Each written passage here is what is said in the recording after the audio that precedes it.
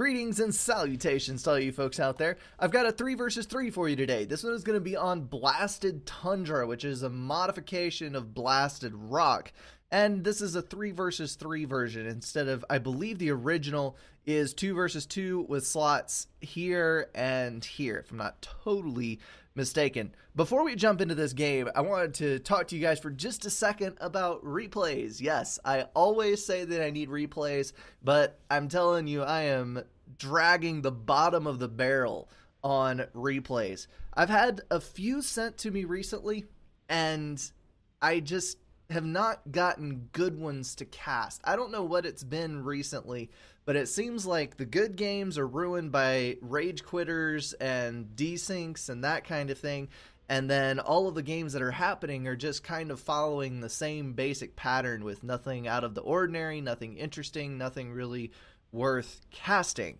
I'm trying to solve that problem with introducing the new maps, because that both gets everybody playing new things, which livens up the lobby, and it breaks the meta of the game. Because when you play the same maps over and over and over again, like you see on Wonder, on Canis, on Settins, that kind of thing, it ends up being really super boring, because everybody does the same thing all the time, and you rarely see special stuff. So I'm going to cast this map. It's one that we haven't really seen before. I've never even played on it. And it's an average game. I'm going to cast it. We're going to have some fun with it, and hopefully we can get a little bit of entertainment. But I need you guys to send me any replays that you see that are awesome, that have unusual things happening. Even fail casts. I am up for doing some more strategic face palms. Hell, I know some people would love that. So if you have just the stupidest game that you're okay with us just dissecting and laughing hysterically at, then send it over. Anything like that. I just need some replays to draw some from. So I'm going to leave that aside. Let's go ahead and dive into this game, and we will see what happens. And after we get done here, after you get back to your lives and gaming and that kind of thing, just make sure to send those replays. Just attach the file to the email address in the description, and I will take a look at it. All right, let's go ahead and introduce the players here. This is a North versus South, if I'm not totally mistaken. Yes, it is. 3 in the bottom, 3 in the top. And these are some pretty high-level players. We've got Nekwalich taking Seraphim, the infamous Chosen taking his traditional Aeon, and Ciro taking Cybran. That is 15 to 1800, and then actually that's exactly the same. This is a perfectly balanced match, 15, 17, and 18 for both teams. We've got Luker. He is taking Aeon. We've got UEF for Super, and last but certainly not least, Shadow Israel taking UEF in the red color. And this map is going to be a little bit difficult to see on because it is snowy, but you can see we do have ice chunks. There's a little bit of reclaim laying around. Not many mass extractors. You're going to have to expand and fight over the ones that you want to keep. Most of them are out in the middle, out and about where they are easily picked off. And that's a nice little clump of, looks like T2 Rex, maybe? Yes. T2 Rex out there in the middle. Looks like a fairly well-balanced map, so hopefully we can have a good time with this. Alright, right off the bat, we can see normal land builds going down. We've got Nekwalich planning out 4 land factories adjacent to that mass extractor, which if I was him, I would upgrade first so that I can get that boosted adjacency bonus. And then on the north side, Chosen's going for a heavy air build. That's going to be 3 air factories with an absurd amount of power to supply all of that. We've got an air factory going down for Ciro as well. Second land already kicking off. Looks like Chosen's going to be building land out on the front. On the south side, that is a little bit of aggression there. A patrol order for that Mantis. I don't think I've ever seen a Mantis put out on front on a patrol order before. That is a new one to me, but there is a striker coming in, so unless he takes manual control of that, that Mantis will lose to the striker. Nice little chunk of mass there. We've got 4 land factories going down for Israel, which is actually an identical build. This looks exactly the same as that does, minus the air factory that's going down there. So it looks like about a mirror on that one. A single air factory going down for Super, who is going versus Chosen in the middle. And then for Luker, it looks like we've got 2 land, we're going 3rd air. And he does have a few combat units out. I think actually the most from anyone. The South is going early aggression. We're going to see a lot of units pouring out, at least until this comes online. I would anticipate an early T2 from Nekwalich, because that's about the only thing that's going to help him versus the Auroras. You got to get those Ilshivas on the field so that they can match ranges with the Auroras. Otherwise, all of your Thams are going to get absolutely obliterated by the Aeon forces. Another helpful thing would be to run to the front with a gun commander. If you can get that online, you can knock out the Auroras very, very easily while tanking damage with your ACU. That saves your forces. You don't have to move to T2. You can just spam the ever-living hell out of T1 and then invade their personal space. Zero trying to move forward a little bit with a few Mantis, but it looks like we have a roughly even number of tanks out here, which means that is not going to be too terribly successful. 2 additional land factories going down on the front. ACU sitting in a big pile of reclaim, which hopefully he can suck up. He's going to go ahead and abandon that, though. This is what they're vying for. We've got a Hydro and 2 mass extractors within this enclosed area. If you can get a couple of combat units and an engineer in there and wall it off, that's a nice little eco boost for your side. And a little voice break in there to break up the monotony. This is looking like a bit of an ACU push for Nekwalich, although I would really highly recommend not to get too close with that unupgraded commander because Auroras can obliterate you. It is incredibly frustrating to get inside range of those Auroras and just watch the health flee away from the little bar next to your ACU. And you really can't do anything to get away from it because there is no water. So you basically have to either hide behind a rock or bring your units up to defend your commander. Kind of frustrating. Several air factories going down here, it looks like. Is that... Nope, those are land. Sorry, my bad. Several more land factories. That's going to make a total of 8 for Luker. So, let's see. Is he still on T1? Yes, he is, but he's only building from 4 factories. Nice little T1 bomber up there at the top, too. We've got 1 from Luker and 1 from Super, which is actually going to work very, very well versus Chosen since he's Aeon. We all know that measly little HP number on the Aeon tank simply cannot stand up to T1 bomber, so that is a tool of great usefulness versus an Aeon player. We need to see a little bit more of a push from Chosen, I think. He's actually fielding units to the right and not too much in the middle, which is kind of odd. There's enough reclaim in the middle, I think, to merit going in there full force, at least at the beginning. I don't know if I would bother building... I probably wouldn't bother building the Hydro, and I don't know if I would bother building the Nexus, because with this close a proximity, that's a serious gamble. But I definitely wouldn't just abandon it. That seems like a very, very odd choice, and Chosen is, at the moment, sitting at the bottom of the score stack. Highly unusual place for him to be. I'm not sure what all is going on there. The south side looks like it's progressing very, very well. Huge, massive T1 spam coming in from Shadow. He is only on 19 mass income, but he is reclaiming quite heavily, already up to 2,200 reclaim, barely balancing his power on that, getting so many units online so quickly. That is awesome. And I spy... Ah, that is a Jester. Hello, little friend. Unfortunately, there's 2 interceptors heading down to take him out. No accompanying air for defense, but he is going to nab that Expansioneer and a Mass Extractor. Not really worth losing a Jester over, I don't think, but highly entertaining nonetheless. We all love a good jest now and again. Super camping out directly in the center with his ACU. Of course, he's going to be able to hold off most of those tanks as long as he doesn't shed too much health while they're kiting him. On the north side, looks like Nekwalich is giving up ground. No upgrade as of yet. Nothing. Ah, there we go. Gun upgrade going down on the commander. That is exactly what we're looking for. That will allow him to regain some ground. Chosen popping up on the scoreboard. He's up to 23. Yes, 23 mass income. Super sitting on 39. So winner of the eco game goes to white. Chosen looks like he is around 24, sitting on 4,700 reclaim. So double the reclaim, half the income. At this point in the game, that is actually not too shabby. It may be the case. Yes, we have 4 T2 Mass Extractors online. Looks like white is playing for the long game.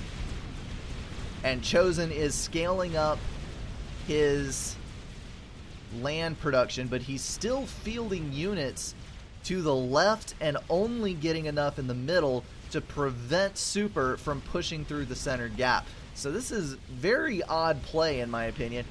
If he knows that Nekulich is getting the gun upgrade, then he should know that he can kind of hold off a little bit, but he seems to be just kind of expending units to one side or the other without really gaining any superior footing on his own end. Very, very strange. Nekulich is just about done with that gun upgrade, and once he gets there, he should be able to move in and pretty much wipe out that entire force. Although Luker does have both guns, so he has the damage and he has a little bit of extra range. With these tanks in to accompany that force and the commander, I think he'll be fine though. Let's take a check on Chosen's commander before that combat starts happening.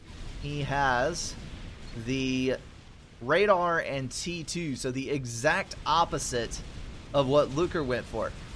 That allows you to build T2 point defense with impunity, never worrying about radar coverage because Omni is built into your ACU with quite the substantial little radius. Let's go ahead and show that off here so everybody can see.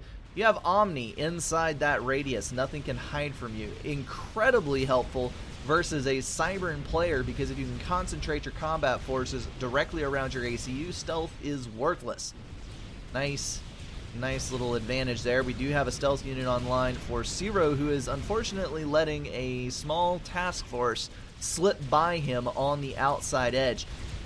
Looks like Luker and Nekulich are like, to hell with the unit combat, let's just collide with our commanders.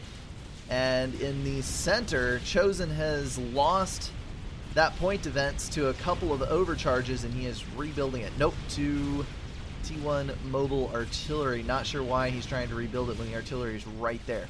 T1 bombers coming in. Those air factories finally going to work. There's 2 of them online with some fairly heavy assistance on one. But here comes 5 T1 bombers for Super. He could kill every single one of those tanks if he if he shift G commands to spread the attack out. But nope, looks like all the bombs are going on the same group. That was a waste, but I think it will work out. 2 bombers and the T2 tanks over here were able to clear out that force, but not before a mass extractor went down, and we've lost a little bit of build power on the front end. But Zero looks okay for right now. Chosen should be able to save him with the bombers right here in the middle. Super going toe-to-toe with Chosen. We have the gun upgrade, I think. Nope, that is an unupgraded commander. That's a bad place to be in because he's versus that T2 comm, superior health, superior build power, much more regen. And Nekulich moving in on Luker, who has entirely T1 units. Let's see, and we do have T2 online, but not mobilizing any Ilshivas for Nekulich. That is starting to look like a little bit of a weak link, and Chosen is making good progress in the center. At least he doesn't have to worry about mercies, although the T1 bombers could potentially become a major issue. No one is fielding air on the north side. We've got 3 interceptors in total. Wowzers. And these bombers are now going to start coming in, laying down damage on all of the fragile Aeon units in the center. All units pulling to the middle to protect that commander and try to pull everything back. No, it's going directly for the ACU. That is very reckless. That many T1 bombers really doesn't have much of a chance of killing Chosen's commander. I would have gone for the units if that were me, because wiping out all of these there we go. Looks like they're redirecting, going for the units. They're going to overwhelm the small amount of forces that Super does have, but they're now going to start dying in droves now that the T1 bombers are reprioritized. T2 point defense going down for Nekulich. That's just about the only way to stop the assault from a double gun Aeon commander, because that range is just ridiculously overwhelming. Chosen trying to get an land factory down in the middle and slip some units past here, although I don't think he's going to have much luck considering the string of units moving in from Luker, who is now in a position to invade Chosen's base. This is a badly exposed side Not what you want to be doing ever in a situation like this. Chosen's commander now coming under direct fire once again. Anti-air turrets going down. That's going to kill off those T1 bombers very, very easily. It's like Super is getting T2 on his commander, which is going to allow him to get some form of defense online. Zero also a little beleaguered. He does have a shield going down, and he's holding his position. I don't think he's going to slip, but there is a triad. There we go, going down to Viper spam. The inevitable Cybern Viper spam that we all know and love. Looks like Luker's commander is coming in directly. He is going to attempt an assault on that build power while he's sending in his T1 forces against Chosen's ACU, trying to throw down a T2 point defense. I don't think I've ever seen Chosen play this way. He's throwing down T2 point defense in a walled-in section. Now, granted, he can fire fairly well into the choke points on that, but I don't know why you would build T2 point defense in a closed-off location like that. It just does not seem like a very viable option. Where was that? Right there. Well, I guess so. Okay. I retract that statement because he can actually get maximum range. That center ring is a little bit bigger than I thought it was. Alright. That's why you don't second guess people who are much higher ranked than you, because occasionally they do actually know what they're doing. Alrighty then. There have been a lot of problems for the North team, but it actually looks like they have overcome them, and they're now going to make a little bit of headway. We have a beautiful T2 point defense creep for Neklich. He's going to begin pushing Luker back. I'm going to actually bump the speed down just a tick. Ooh, that's nasty business. We've got 3 missiles loaded, attack launcher going down for Super. I'm going to peek at the reclaim numbers just out of curiosity to see what these guys are doing. We've got 7,000 reclaim for Super, and it looks like that's going to be 9,000 for Zero, Luker with 6,000, Chosen with 9,000, 7,000 for Shadow, and Neklich with 7,000. So the north side has a very, very slight reclaim advantage, but the south has an eco advantage. We've got 75 income. That actually looks like a low-power T3 air build. That is going to turn nasty. We've got 3 T2P gens adjacent to the factory. If you don't assist the factory much with that adjacency, you'll be able to build T3 air at a slow pace from that factory. So we may actually see a strap bomber push. I love the Ilsheva trying to work its way up into this expansion to knock that out, but between the point defense and the units moving in, I don't think it's going to have much luck. And holy cow, so much unclaimed reclaim. Why is this a thing? Neklich is not looking too shabby though. He's pretty much reestablished himself. He does have as much eco, or maybe a little bit more than his opponent, and he definitely has more reclaim. And he is being assisted still by a small amount of units from Chosen. Chosen is looking a little bit rough though. He's got a lot of pillars assailing his position. It looks like he is going to try to creep up on them for an overcharge. All the more power to him if he can succeed, and he's already got a task force out to the right trying to knock out these last couple of mass extractors and an engineer there. Kind of an odd mix for Chosen, shoving units all over the map. I can't say they're not doing any good, but it's just very odd choices. I don't think I've seen this kind of play before. Chosen landing a good overcharge on those, but he is a bit too close. There's a triad there. He's trying to get overcharges on all of the pillars, and it looks like he simply is not going to make it. T1 point defense going down, more pillars moving in, and that's the bad part. There's a shield that basically eliminates 1 overcharge from the ACU, 2 if you can protect it for long enough. Only T1 units on Chosen's side. More T1 units pouring in from Luker. I think Chosen overextended. This is, if he gets out of this, I'm going to be very impressed. Nice veterancy, up to 3 vet on the comm, 18,000 potential health, 8,000 real, but dropping incredibly fast, and he's walking closer. Why?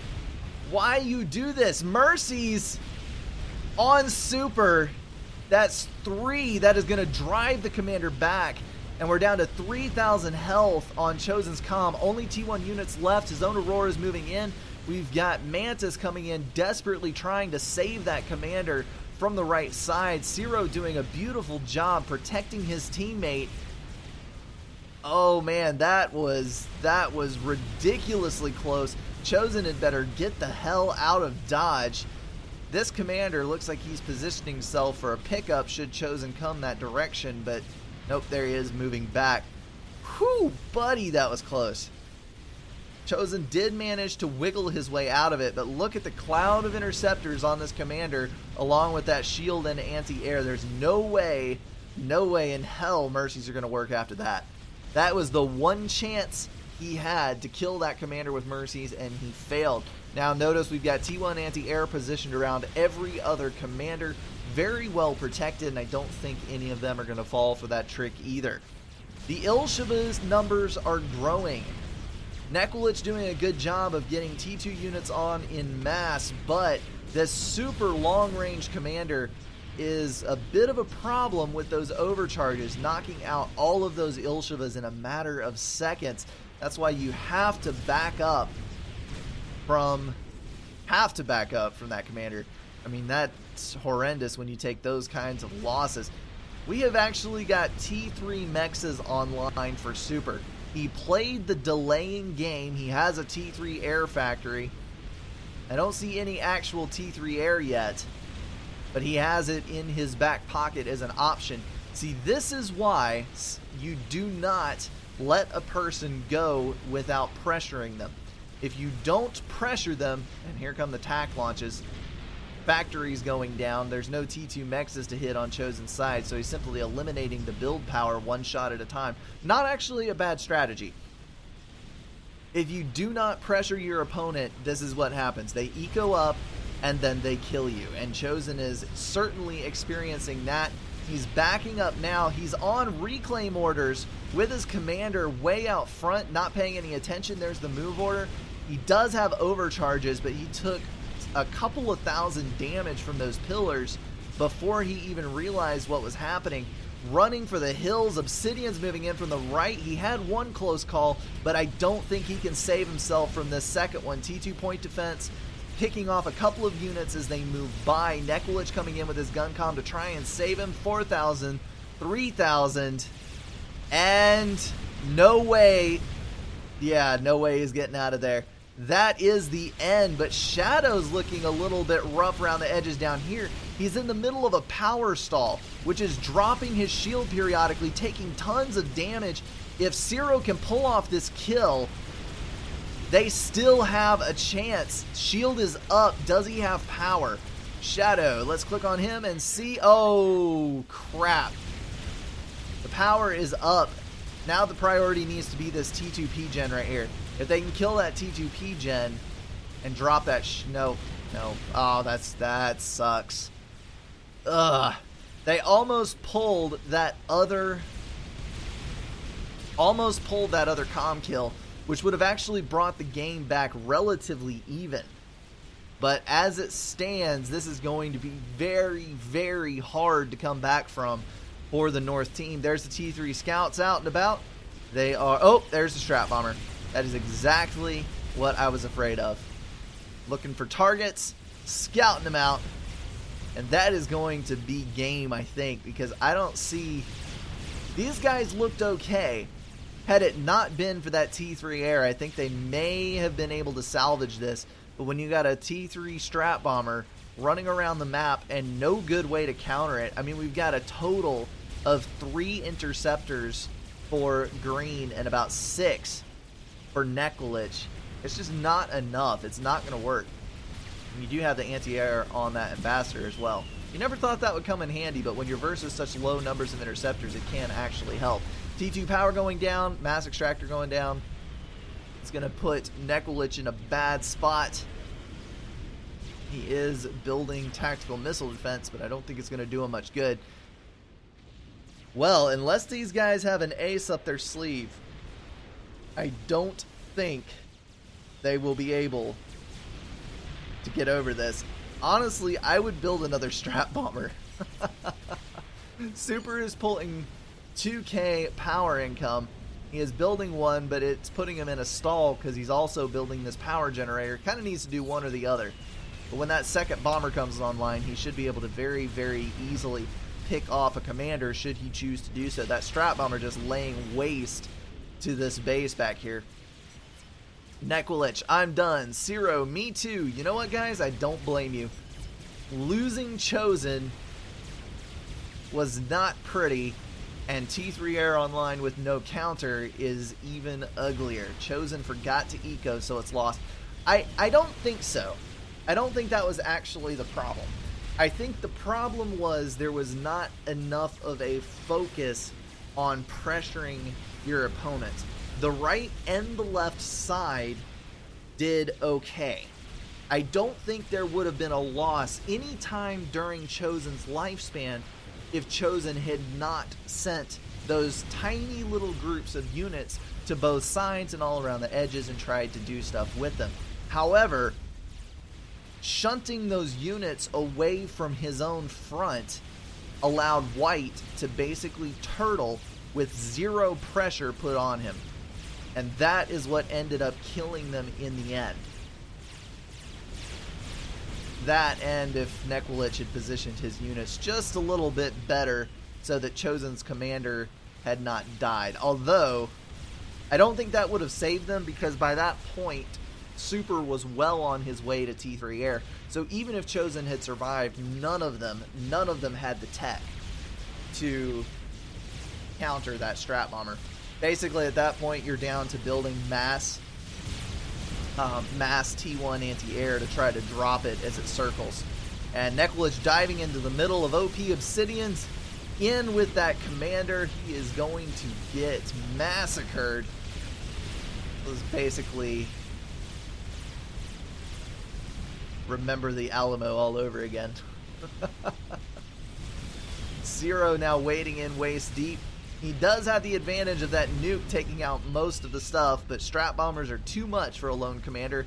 He is going to go down as well. So that is GG all the way around.